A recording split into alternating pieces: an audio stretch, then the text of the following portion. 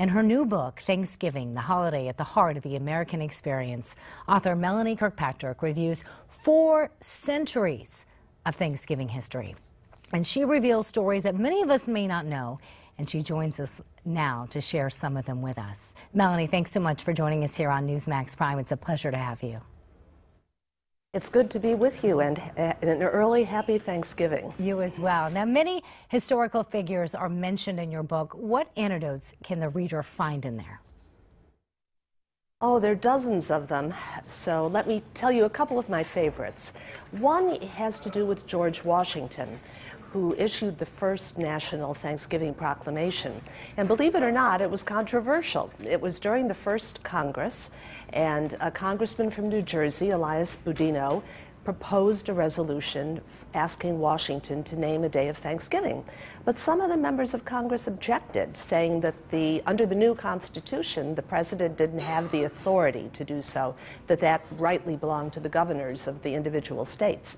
And another objection was that it was a religious matter, and again, prohibited under the First Amendment that the Congress had just debated, though had not yet ratified.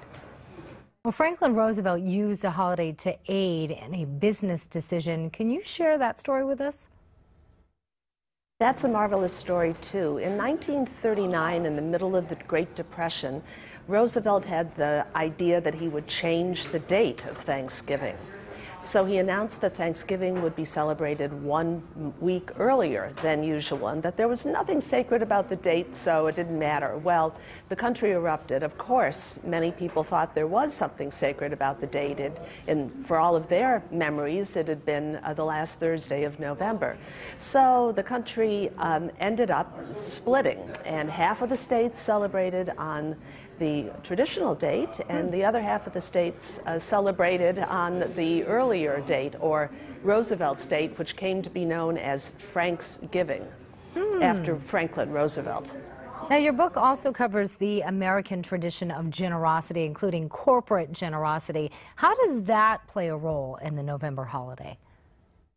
Well, Americans, as you know, probably are the world's most generous people. We give to philanthropy in huge amounts, and not just large numbers, but even people with not a whole lot to spare in the American tradition tend to give to help other people and to good causes in which they believe. And generosity has always been associated with Thanksgiving. The earliest date I could find was 1636, when the people of Scituate, Massachusetts, had a day of Thanksgiving on which they were enjoined for the richer sort to help the poorer folk. And you find that even today. Throughout our history, on Thanksgiving Day, people go out of their way to help the less fortunate, the poor, people in prison, the elderly, those who are alone on Thanksgiving. So when, a modern-day American volunteers at a food bank or invites an elderly friend who has no other place to go to join him for Thanksgiving, he's part of a long tradition. What was the biggest lesson that you learned about Thanksgiving in researching for this particular book? The biggest lesson I learned, I think, is that gratitude is still the byword of the day. Our traditions for giving thanks have certainly changed. The early Thanksgivings were religious in nature, entirely so, and then the dinner and a family meal, family gathering to be together, began to take shape at the end of the 17th century.